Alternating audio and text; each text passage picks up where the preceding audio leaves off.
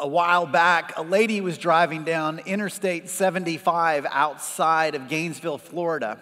She was in the car with her kids, and they were driving along, and suddenly her tire blew. And then trying to control the car after the tire blew, she wound up crashing on the side of the road. She was stuck. She wasn't going anywhere. Well, it turned out that a man saw the crash, and he pulled over right away. And he wanted to check on him. He wanted to make sure everybody was okay and if they needed help. And so they called help. And he stayed with them. He hung out with them until the deputies got there. And when the deputies came, he made sure again they were okay. And then he wound up leaving. Well, because of who the man was, it got a little bit of news in the Gainesville area. And there was a headline in the Gainesville Sun that said, "Shack, the Good Samaritan." When all 7'1" of Shaquille O'Neal stops alongside the road, it gets people's attention. And because he stopped and because he checked on them, he was what we call a good Samaritan. A good Samaritan is a phrase that we use today to mean someone who is generous, someone who is heroic, courageous even in helping meet the needs of other people. That phrase, Good Samaritan, you see it often in the news. I was just scanning some headlines and came across these. Good Samaritan gives first aid to injured girl. Boy falls through ice and rescued by Good Samaritan. Good Samaritan goes viral for helping others during traffic jam. We refer to people as Good Samaritans, but there's also institutions that care for people that use that name. Good Samaritan hospitals or Good Samaritan adoptive agencies. In fact, one of the ministries that we partner with that is incredible at disaster relief is called Samaritan's Purse. Many of you have been part of that. We use that phrase, and it's so common today because of the incredible genius in storytelling of Jesus Christ. See, Jesus told the story, he told the parable of the Good Samaritan that we're going to look at today. If you read it, it will take you probably about a minute to read it. But it is so full of power, it is so full of meaning that it continues on and on some 2,000 years later to give us a picture of what it means to courageously care for someone else. And sometimes when people hear stories of Good Samaritans or hear this parable, they're challenged. They think, man, that's what I want to be. That's who I want to be. I want to make a difference.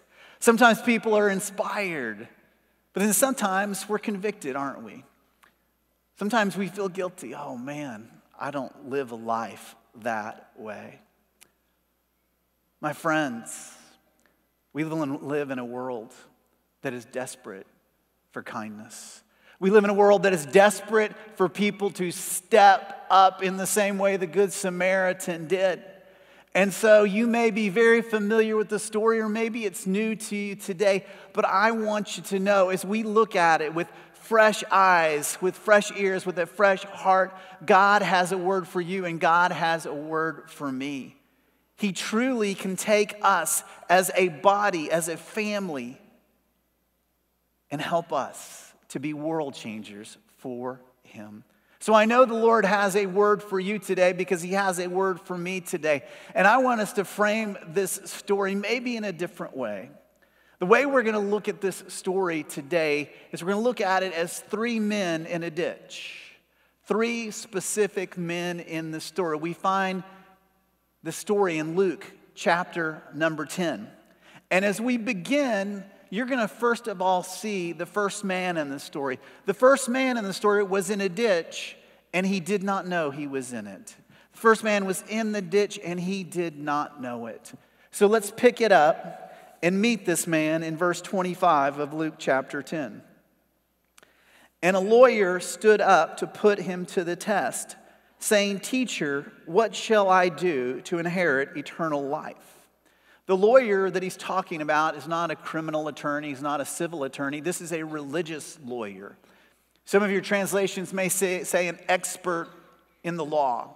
This expert in the law stands up, and look what his motivation was. He says to put Jesus to the test. He didn't want to have a conversation with Jesus. He wanted to test Jesus. It's interesting, we talk a lot about cancel culture today. It's not anything new. It's not anything new.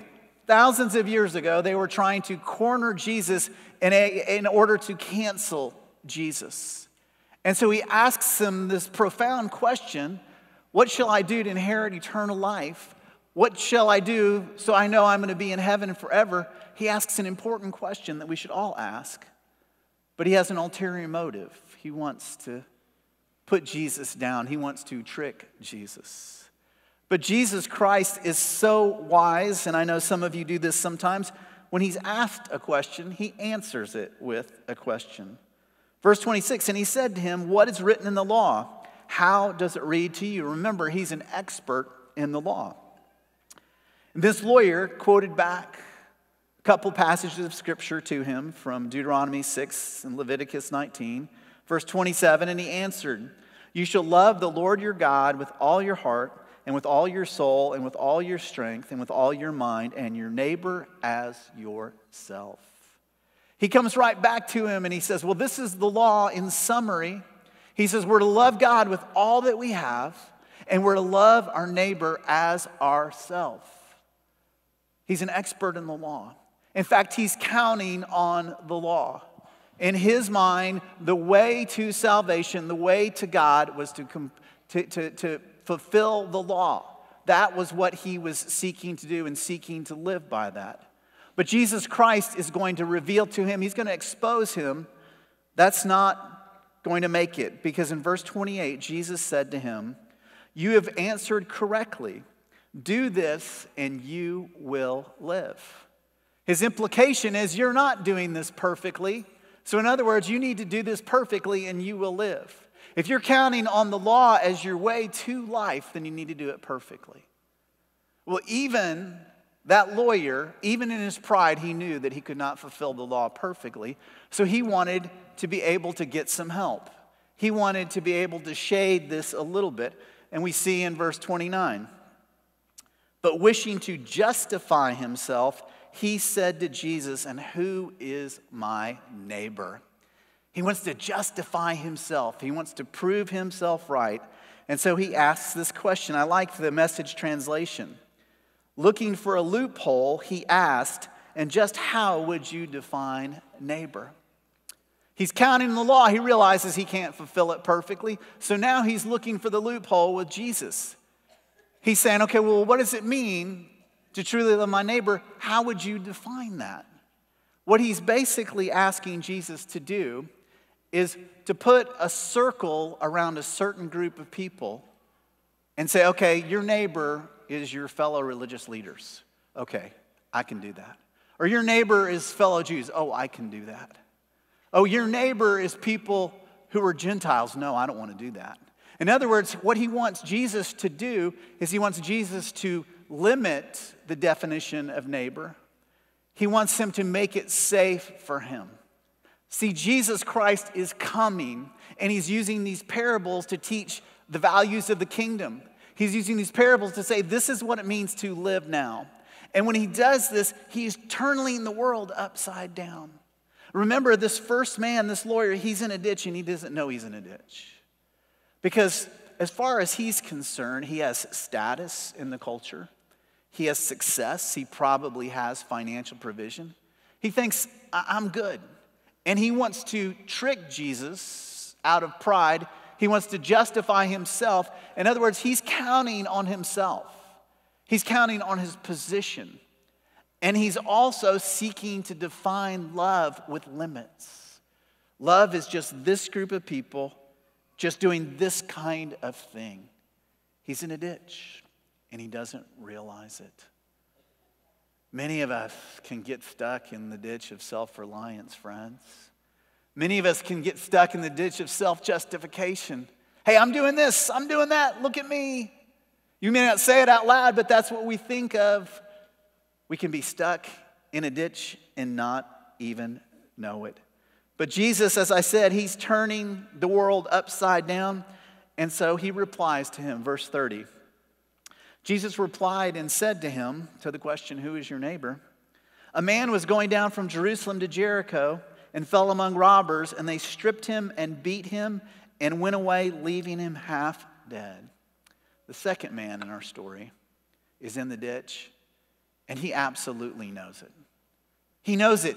He's gone on this journey. And it's so interesting, the vivid detail that Jesus puts into this story. See, he could have just said this man was walking on any road, but he talked about the road from Jerusalem down to Jericho. Interesting, Jerusalem is way above sea level. Jericho is below sea level. So it's about a 3,000-foot descent over 17 miles to go from Jerusalem to Jericho. It's a steep road. It's a winding road. It's a road where many robbers could camp out, and that happened often in that day. Many times it happened. In fact, they would even have the nickname for a spot on that road. They called it the Pass of Blood because so much violence happened. Jesus tells this story about this man on a road that they would have been familiar with, and all of a sudden he's jumped. He's beaten. He's stripped. Everything's taken from him. He's in the ditch and he's left for half dead. This man is in the ditch and he knows that he's in desperate need. He's in desperate need. And when you're in desperate need, what can you do? You just hope. He was beyond capable. He did not know that he didn't have the capacity to get himself up or out. So what could he do? He could just hope that help would come. And Jesus describes potentially what could have happened. And by chance, verse 31, a priest was going down on that road. And when he saw him, notice he saw him, he passed by on the other side. So the priest comes along and he sees this man in desperate need and he passes on by. The religious leader, he probably had been serving in the temple. Priests very often lived in Jericho. They would do a 2-week stint and then they would go back home. Maybe he was going back home. How could he have passed on by? Ken Bailey is a Middle Eastern scholar, and he writes this. He says, the priest cannot approach closer than 6 feet to a dead man without being defiled, and he will have to overstep that boundary just to ascertain the condition of the wounded man. The process of restoring ritual purity was time-consuming and costly. It required finding, buying, and reducing a red heifer to ashes, and the ritual took a full week. Thus, it is easy to understand the priest's predicament as he suddenly comes upon an unconscious man beside the road. He's coming along, he sees the man, and all that man represented to him was probably complexity. All that man represented was he could have made him ritually impure, and so he passed on by. But he wasn't the only one to come by to this man who knew that he was in the ditch and knew that he was in need. Verse 32, likewise, a Levite also, when he came to the place and saw him, remember, he saw him, he passed by on the other side. So the priest goes by, then the Levite. The Levites were the assistants to the priest. They handled a lot of the different operations around the temple. And so in the same way, the Levite also, religious leader, passed him by. Now we don't know, again, why he passed him by. Maybe he saw the priest ahead and he realized, oh, okay, he passed him by. That's the wise thing to do. Don't ever underestimate the power of your influence. Parents, we can't ever underestimate the power of our influence to our kids. What we do, they do. And maybe the priest made his choice. The Levite said, oh, I don't want to show him up. I'm going to do the same thing. I'm going to pass him by. Or maybe he was just worried because there were so many robbers that were on the road. Maybe he thought they're still there. They could be lurking. Maybe he thought it's a setup. Maybe he think the guy's not really broken and beaten. Maybe this is just a setup to get me. Whatever motivated him, we don't know. But he also chose to pass him by. He's in a ditch, and he knows he needs help, but so far, help has just passed him by. What is he going to do? And then Jesus continues the story. And I'm imagining that he's already gotten under the lawyer's skin a little bit.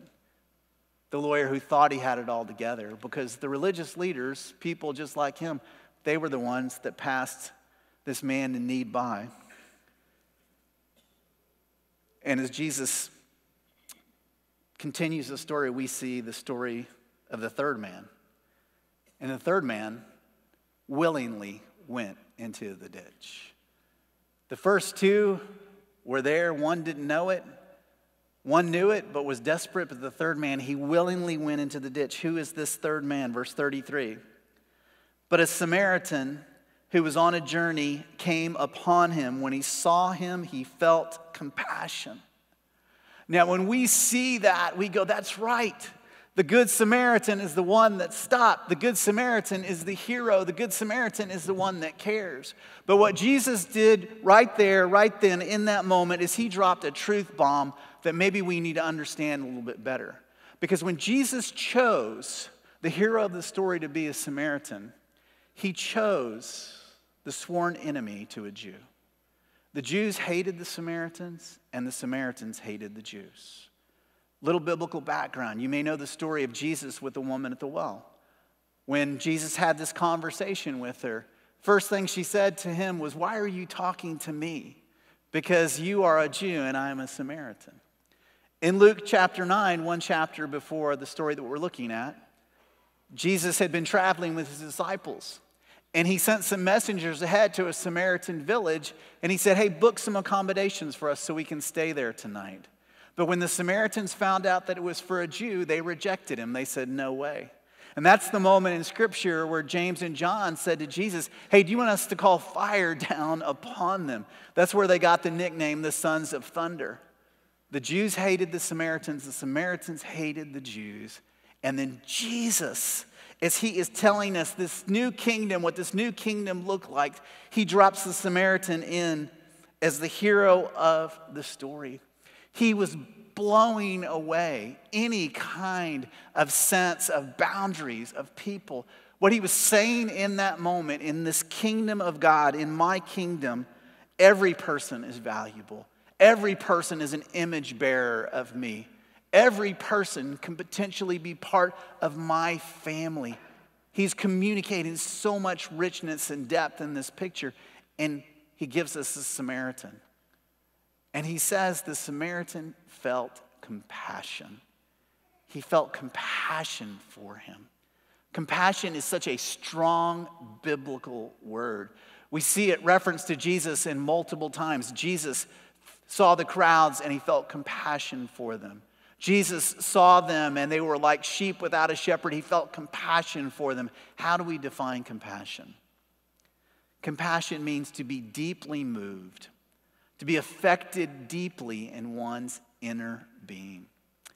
Compassion is not just pleasant thoughts or good intentions. Compassion means that our hearts are involved. We're deeply moved.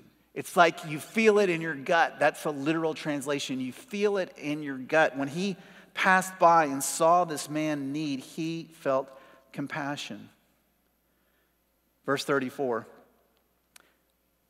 And so he came to him and bandaged up his wounds, pouring oil and wine on them.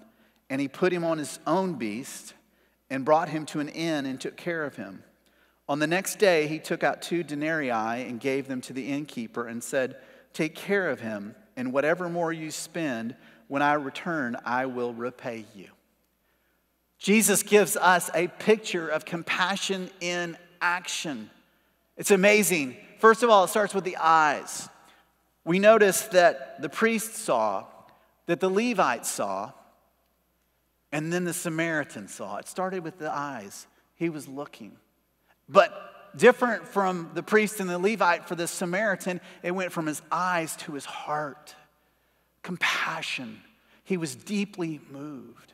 And because he was deeply moved, compassion is action. Then it went from his eyes to his heart to his hands. He got down in the ditch. Remember, the priest and the Levite, they were standing back. They didn't want to touch him. The Samaritan dove right in there. He didn't care if he got his hands bloody, his clothes bloody. He cared for him. What did he do? It says he took out his oil and his wine. The wine was a disinfectant. The oil was a curative. He cared for him. And then he lifted him up. And it says, then he put him on his own beast. He put him on his own donkey, which meant that he'd have to walk. He put this stranger who was broken and beaten on his donkey, and then he carried him to the inn, to the innkeeper. You see compassion in action from the eyes to the heart to the hands, even to the wallet. Because he said to the innkeeper, here's a couple denarii, here's a couple coins to cover his stay. But I'm going to come back. If there's anything more, he goes, I will cover it. Because I don't want him to go into debt. Because if someone went into debt and they could not pay it, then they could go into jail. Jesus completed the full picture of compassion. Compassion starts in the eyes, it goes to the heart, and then from the heart to the hands, even the hands to the wallet. In other words, compassion is we see a need, we care about it, and we do something about it. Not just good intentions. Not just, oh, that breaks my heart, oh, that's so sad, but we care and we do something about it. That's what Jesus says the value of the kingdom is, to care and to get into action and make a difference. I remember many, many years ago going on a mission trip to Brazil with some good friends. A really good friend of mine went with us. We'll call him Mark Poe because that's his name. And it was awesome, we both say, for the two of us and the group we went. And it was incredible. Every day we got to go out and share Christ with people and see people come to know the Lord and care for people and love people. And when the trip was over, we were tired. And it turned out that our flight home was an overnight flight. And so we were going to get on the plane, and we truly were going to be able just to go to sleep. And normally I don't sleep well on planes, but I could tell I was so tired I was going to sleep on this flight. And so Mark and I were sitting there, and then a couple seats over was a lady who'd gone with us on the trip. She had a couple teenagers, they'd come with us. And anyway, she's a great, great lady. And so we're all settling down, plane is in the air, and I could tell, all right, it's about time to conk out. And just about the time I'm ready to go out to sleep, this child begins to cry. Not just a little whimper, but just a real intense cry, and continues to cry. And my friend, a couple seats over, she looked at me and she said, I'm going to go check and see if I can help out. And so she just slipped away and went and somewhere down the next aisle. And soon after that, I fell asleep. And I was sleeping, and maybe a couple hours later, I woke up.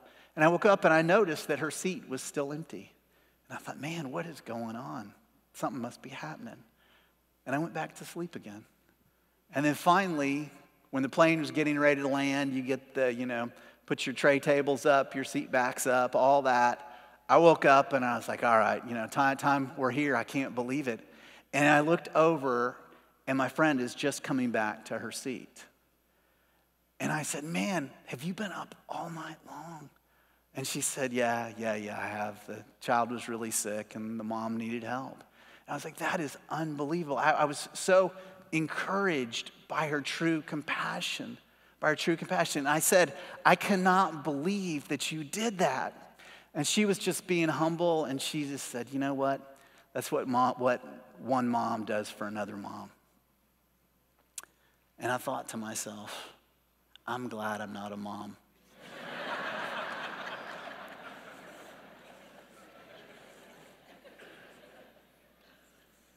You get the picture, don't you?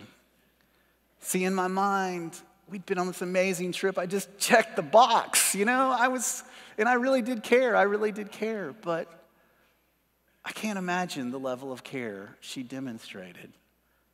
And she did, and that mom was in need, and she helped that mom all the way through that flight. It was supernatural. It was the picture of the kingdom of God in action. She didn't know this mom. She probably never would see her again, but she saw a need. It touched her heart, and from her heart to her hands, and she made a difference.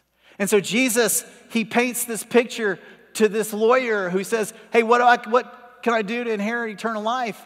And then he says, well, fill the law completely. And he says, well, what does it mean to love my neighbor? And then Jesus just blew up the definition for a neighbor to him, and this is how he ends it. Verse 36.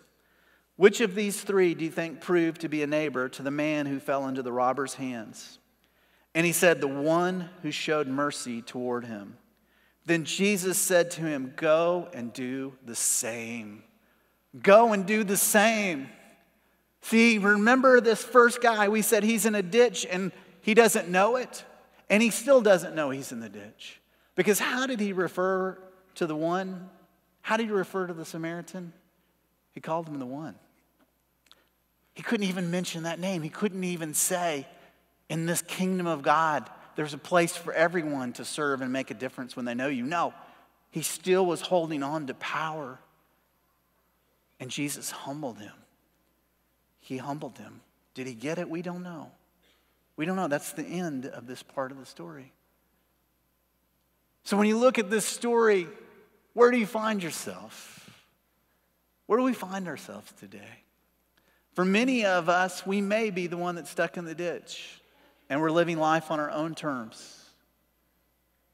And we don't even know it. Others know it. People see us. People experience our lack of love, our love with limits. They know it, but maybe we don't know it. But then there's plenty of us that are very aware that we have been in the ditch, maybe that we're in the ditch right now. See, sometimes to be in the ditch is to suffer the consequences of something that we can't ever expect. It's something sudden. It's something that comes out of nowhere. And we have to pursue a path of life through that difficulty. But then very often the ditch is something of our own making. Maybe it's our own selfishness, our own sin that's put us there. But when you're in the ditch and you know you need help, that is a great place to be. Because it's in the ditch where most of us will finally look up. It's in our sin, it's in our selfishness that we finally go, I can't do this on my own. I need help. And Jesus Christ is the help. He is the Savior. See, in this multi-layered story, what Jesus is communicating is the answer to the lawyer's question, what must I do to inherit eternal life? The answer is to realize we're the one in the ditch. And we can't make it out on our own. And we can't rely on anything but Him. But when you come to know Jesus Christ, when you are rescued by Him, then it puts us in the space and the place of compassion. Because once we realize that we have been rescued by Him, then we want to give that rescue away. Man, you're looking for compassionate people? Just look around you. In our church family, I see compassion played out all the time. People who step up for others in need, they care. But you know what it's fueled by? It's fueled by their love that they have received from Jesus Christ. Because what does God's word tell us? That we love, we are compassionate because He first loved us. When we have received His compassion and we know it. When every day, friends, you realize, I'm the one in the ditch. But God has rescued me. When you know you're rescued, you want to give it away. And people that have been humbled by the Lord give His kindness away. Our friend that I told you about, that wasn't just one instance. I could tell you story after story of her stepping up in kindness and compassion for people. Why? Because she knows she's been miraculously rescued by Jesus Christ. And she wants to give His love away. We love because He first loved us. And when you hear this story, it's not meant to be a guilt trip. It's not meant to go, oh, there's so much need out there, I don't know what to do. Let's just be simple. We love because He has first loved us. Start where you are. We trust the Holy Spirit as you're walking along. As that man, Samaritan, was walking along, he noticed a need. Start right where you are. Demonstrate compassion and love in the home that you live in the community that you live in. Give that away first. Give that away first. One person said this, the mark of true success is when the people that are the closest to you speak the best of you. The mark of true success is when people that are the closest to you speak the best of you. Give it away at home, who you live with, your friends. But then be aware, have eyes that see the world around you, that see the people that are hurting, and make a difference. As God leads, make a difference. As we walk in the Spirit, He will use you. We love because He first loved us. And as what did Jesus say? His last words to that lawyer were, go and do the same. We've experienced the compassion of Jesus. Let's love like him. Let's go and do the same.